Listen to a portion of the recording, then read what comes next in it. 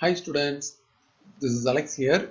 In this problem they have given the odds that a book will be reviewed favorably by 3 independent critics are 5 to 2, 4 to 3 and 3 to 4. Let's take the first critic as A. So probability of happening by probability of not happening is the odds favorable of an event, which is given as 5 to 2, it means 5 by 2. And we can simplify this further. It is P of A by 1 minus P of A equal to 5 by 2. We can cross multiply. So 2 into P of A equal to, when I multiply this whole term with 5, it becomes 5 minus 5P of A. And this term we can take to the other side. It becomes 7P of A equal to 5 and P of A is 5 by 7. In the same way, by working out, I can get the probability of the second critic's B as 4 to 3 it is given. So from 5 to 2 what happened is, we keep this in the numerator and sum of this comes in the denominator. In the same way, we keep 4 in the numerator and sum of 4 and 3 comes in the denominator. So which is 4 by 7. And in the same way, the third critic is taken as P of C. They have given 3 to 4. So we keep 3 in the numerator and sum of 3 and 4 comes in the denominator. So it is 3 by 7. Now the question, what is the probability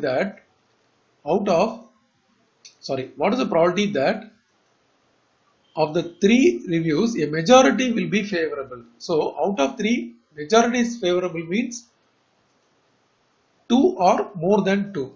So probability of majority equal to P of A, P of B, P of C. In that 2 are favoring, 1 is not favoring. So C is not favoring. In the same way, P of A, P of B, P of C, B is not favoring.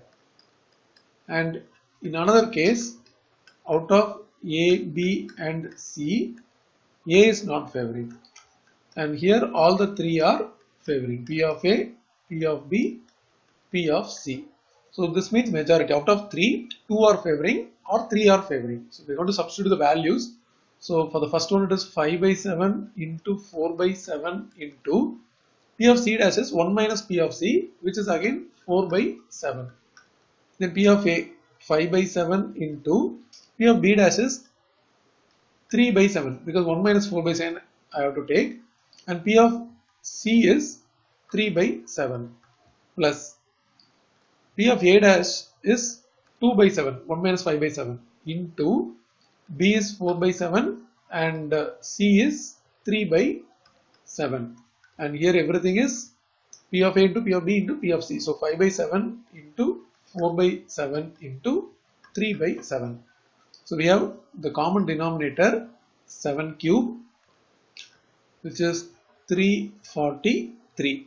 The numerator it is 5 into 420, 20 into 4, which is 80.